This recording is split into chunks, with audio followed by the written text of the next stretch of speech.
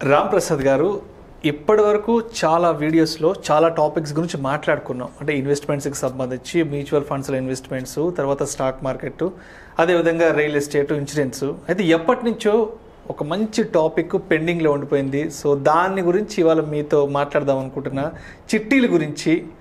So ఏంటి అసలు ఈ చిట్టీలు కట్టడం అనేది ఎలా ఉంటుంది? సో చిట్టీలు కట్టడం ఎంతవరకు మంచిది అంటారు? సో దీని గురించి డీటెయిల్గా తెలియజేయండి. తప్పకుండా విష్ణు గారు. సార్, చిట్టీలు కూడా one of the investment option. Yes, investment option. ఇది కూడా one of the investment option. Okay. So అయితే ఇన్వెస్ట్మెంట్ చేయడానికి పలు రకాలైన ఆప్షన్స్ ఉన్నాయి మనకి. ఇప్పుడు గోల్డ్లో ఇన్వెస్ట్ చేసేవాళ్ళు ఉన్నారు, రియల్ ఎస్టేట్లో ఇన్వెస్ట్ చేసేవాళ్ళు ఉన్నారు, ఇలా. ఓకే. సో వారు ఎక్స్పీరియన్స్ అయిన ఇన్వెస్ట్మెంట్లో వాళ్ళు పెట్టుకుంటూ వెళ్ళిపోతారు. ఇప్పుడు కొందరు పేరెంట్స్ వాళ్ళ పిల్లల ఇంటర్మీడియట్ ఎడ్యుకేషన్ నుంచి గ్రాడ్యుయేషన్ అయిపోయేంత వరకు ప్రతి ఇయర్ అకాడమిక్ ఫీ చిట్టీ ద్వారానే కట్టారు. ఓకే. ఈవెన్ గవర్నమెంట్ ఎంప్లాయీస్ కూడా ఎవ్రీ మంత్ చిట్టీలో వేసుకుంటారు. ముందే చెప్తారు చిట్టి అతనికి, ఆ టైంకి ఆ డబ్బులు తీసుకుంటారు, ఈ ఫీజు కడతారు. సో వాళ్ళకి దానికన్నా గొప్ప ఇన్వెస్ట్మెంట్ ఇంకోటి లేదు. వాళ్ళకున్న ఆప్షన్స్లో వాళ్ళున్న టౌన్లో అది రైట్ ఇన్వెస్ట్మెంట్. ఆ చిట్టేసి అతను మంచి అతనే వీళ్ళ పిల్లల భవిష్యత్తుకు ఉపయోగపడ్డాడు. To that extent that's right product. అయితే ఈ ప్రొడక్ట్ అనేది ప్రతి వ్యక్తికి సేమ్ ప్రొడక్ట్ మ్యాచ్ అవ్వాలని లేదు. అవును. ఓకే. ఈ ఫినాన్షియల్ ప్రొడక్ట్స్ ఆర్ ఇన్వెస్ట్మెంట్స్ అనేవి ఇవి ఏమీ డోలో 650 ట్యాబ్లెట్ కాదు, ఫీవర్ వచ్చిన ప్రతి ఒక్కరు వేసుకోవడానికి.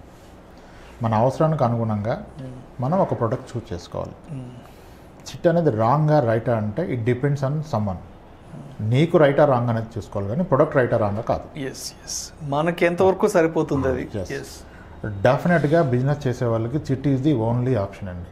బిజినెస్ చేసే వాళ్ళకి ఏ బిజినెస్ మ్యాన్కైనా సరే అతను డబ్బు కూడబెట్టగలడంటే చిట్ ద్వారా మాత్రమే కూడబెట్టగలడు. ఓకే. ఎందుకంటే మీ బిజినెస్ని డ్రైవ్ చేసేది మీ కమిట్మెంట్స్. ఇప్పుడు ఒక సాలరీడ్ పర్సన్ ఉంటే ఆఫీస్లో అతనికి ఒక సూపర్ బాస్ ఉంటాడు, ఆయన ఎవ్రీ మంత్ ఈయన పర్ఫార్మెన్స్ మానిటర్ చేస్తాడు, వర్క్ అసైన్ చేస్తాడు. బిజినెస్ ఓనర్ అతను ఆయనకి ఎవడు వర్క్ అసైన్ చేస్తాడు. సో అందుకనే చాలామంది బిజినెస్ పీపుల్ ఏం చేస్తారంటే బిజినెస్ పెరుగుతున్న కొద్దీ పెద్ద చిట్లు వేసుకుంటారు. 20 లక్షల చిట్టు, నెక్స్ట్ 50 లక్షలు, 1 crore చిట్టు వేసుకుంటూ వెళ్తారు. సో ఈ బిజినెస్లో ఆ ఆబ్జెక్టివ్తో రన్ చేస్తారు. చిట్టు కట్టాలి కదా, ₹1,00,000 తీయాలి బిజినెస్, తీస్తాడు, కడతాడు. సో ఆ 50 లక్షలు రాగానే దాన్ని ఇన్వెస్ట్ చేస్తాడు. చిట్ ఏంటి, మీరు కొంత అమౌంట్గా పెట్టుకొని పెద్ద అమౌంట్ తీసుకొని పెద్ద ఇన్వెస్ట్మెంట్ చేయగలుగుతారు. ఇప్పుడు లోన్ రాదు, అనార్గనైజ్డ్ బిజినెస్, హోమ్ లోన్ రాదు, ఆయన చిట్టి కట్టి ఇక్కడ వచ్చిన 80 లక్షల్లో ₹1,00,000 తీసుకెళ్ళి ఒకే ప్రాపర్టీ కొంటాడు. So that's right for him. కానీ when someone is a salaried person, అతనికి చిట్ రైట్ కాకపోవచ్చు. సాలరీడ్ పర్సన్ ఎందుకంటే ఎప్పుడైతే ఒక వ్యక్తి సాలరీడో అతనికి బ్యాంకర్ ఎప్పుడంటే అప్పుడు లోన్ ఇస్తాడు. Salaried person. అవును. ఓకే. ఇతనికి పర్సనల్ లోన్ వచ్చేస్తుంది.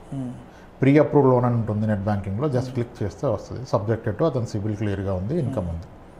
ఓకే. ఇప్పుడు ఇదే వ్యక్తి salaried person earning 60,000 or 70,000 per month salary, ఇతను కూడా చిట్ కడతాడు. ఓకే. ఇప్పుడు చిట్ కడుతున్నాడు, ఇతను ఒక 10 lakhs చిట్ కడుతున్నాడు అసలు. అది ఒక 25 months చిట్, ఒక 10 months కట్టాడు. ఇతనికి సడన్గా డబ్బులు అవసరం పడింది.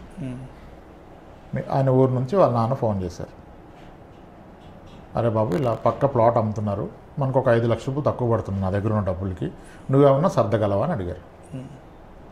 ఇప్పుడు వీళ్ళ నాయన ఈయన ఎప్పుడు పైసలు అడగలేదు, ఫస్ట్ టైం అడిగారు. ఫస్ట్ టైం నోరు తెలిసి ఇంతవరకు ఆయన పెట్టడం కానీ ఆయన ఇచ్చింది లేదు ఆయనకి. ఆయన 5 లక్షలు ఇవ్వగలవా అని అడిగారు. సో డెఫినెట్గా ఇవ్వాలని ఉంటుంది. ఇప్పుడు వెంటనే కనపడే ఆప్షన్, నేను కడుతున్నాను కదా 10 lakhs చిట్టు, దాని నుంచి తీస్తే అయిపోద్ది కదా.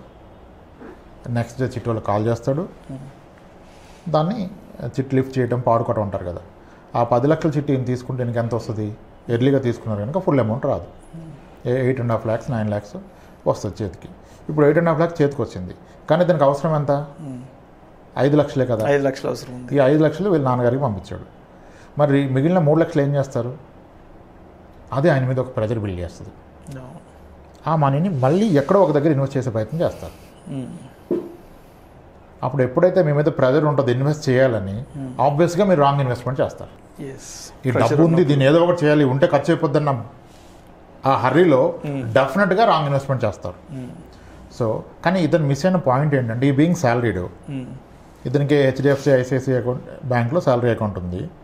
ఇతను కనుక 5 లక్షల రూపాయలు పర్సనల్ లోన్ తీసుకుంటే ఇతనికి అట్ 11% 10.5% రేట్ ఆఫ్ ఇంట్రెస్ట్లో వచ్చేస్తుంది.